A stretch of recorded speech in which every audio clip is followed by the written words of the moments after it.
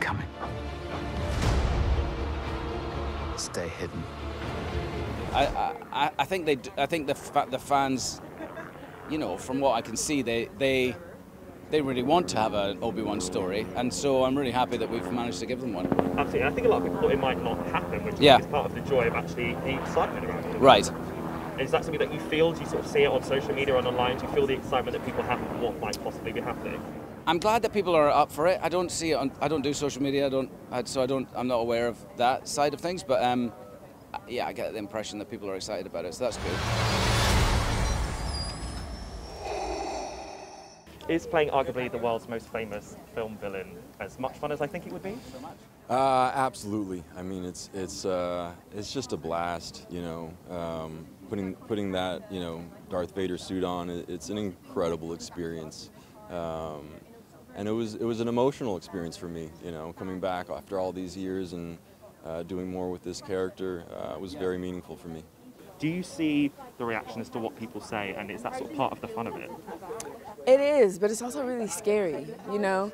I feel like it's important for me to really filter out what I'm hearing and what I'm not, and so I was actually just saying, like, at this point, it's belonging to them. We're getting to the point where it's going to belong to the people now, and so it's above me what people think, and I hope they like it. And do you think about the fans throughout the process and the fact that they very much have ownership over it and they want to welcome new projects and new stories and new people into the world? Well, I mean, it has to continue to grow in that way if the people want to keep the franchise around, and people love it so much, and I think that that's what it's rooted in. You know, we hold tight to things that we love and we want them to stay what we remember, but you also want to welcome new fans in at the same time, and so it's a fine line. And I think Deborah, our director, does a really good job of writing that line. Absolutely. And how are you with the spoilers? Because the one thing that people love to do, even friends are like, oh, just tell me a quick thing. Yeah. Like, if I tell you, I tell everybody. It's hard, isn't it? It is very hard. I learned that lesson very early on. You know, you post something on the internet, it is not just there for a few seconds or 24 hours. There are screen grabs, it stays. So I do a good job of keeping my mouth shut now. Yeah. Just say nothing. I think that's So generally... nothing at all. Just mum's the word. You still want Kenobi. He's gone. Maybe you've been looking in the wrong places.